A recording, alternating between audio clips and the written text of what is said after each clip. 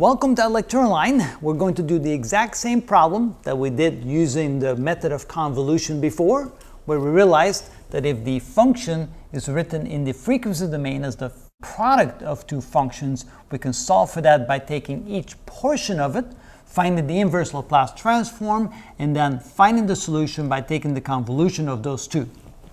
But now what we're going to do is hopefully get the same result when we use a traditional method by doing partial fractions. In other words, we can say that y of t is equal to the inverse Laplace transform of y of s, which is equal to the inverse Laplace transform of the product of 1 over s squared times 1 over s minus a. And what we're going to do is we're going to say that we can write that y of s as being equal to 1 over s squared times 1 over s minus a, which can be written as a over s plus b over s squared plus c over s minus a, and solve for a, b, and c, and then take the inverse Laplace transform of each of these three individual portions. Okay, to do that, what we need to do is we need to multiply both sides of the equation by the common denominator. So we're going to take this equation right here and multiply the left side and the right side by the product of these two, which means on the left side we get 1, and on the right side we get a times s minus a plus b times s minus a plus c times s squared.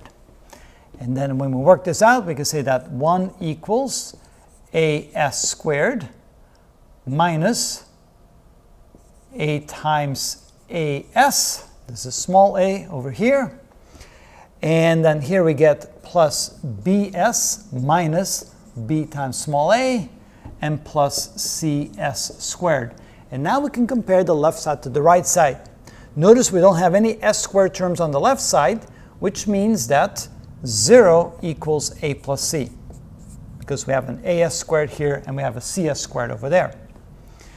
Next, what we can do is say there's no s term on the left side, so 0 is equal to, we have an s term over here, which is minus a times a, and we have an s term right here, which is plus b, and we don't have any s terms there. And finally, we have the constant term 1 is equal to, we don't have a constant term here, we don't have, oh, we have one here, so we have b would be equal to, 1 would be equal to minus ba, which means from here that b is equal to minus 1 over a.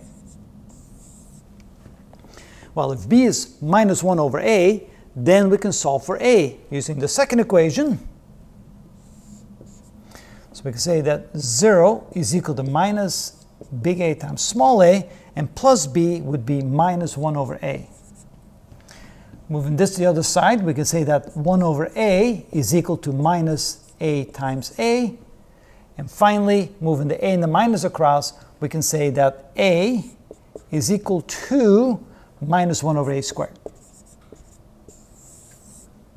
So now we have b and a. All we need to do now is find c, since 0 is equal to a plus c.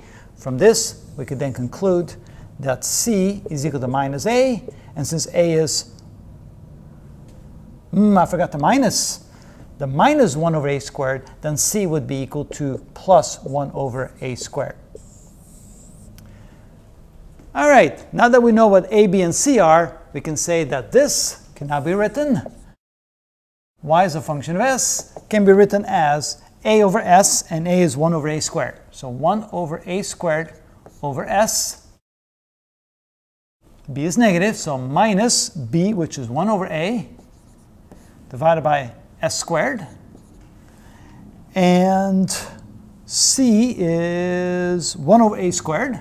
And I keep forgetting my minus here, don't I? Minus, okay. And plus 1 over a squared over s minus a. So now we can go ahead and take the inverse Laplace transform of both sides of the equation, which means that y of t is equal to minus 1 over a squared times 1 over s is simply 1, or the unit transfer function, so we'll just call it 1, minus 1 over a times t, and here we can write it as plus 1 over a squared times e to the positive a times t. And factoring out a 1 over a squared, we can say that y as a function of time is equal to 1 over a squared times minus 1. This would be minus a times t, and here this would be plus e to the at. And you can see that you get the exact same result by using our traditional method rather than taking the method of convolution. But nevertheless, the method of convolution can be a very handy method, especially if this traditional method becomes very difficult to implement. Then it may be much easier to go ahead and just use the method of convolution. So therefore, the more tricks that you have in your bag, so to speak, the easier these types of problems become. And that's why we do it.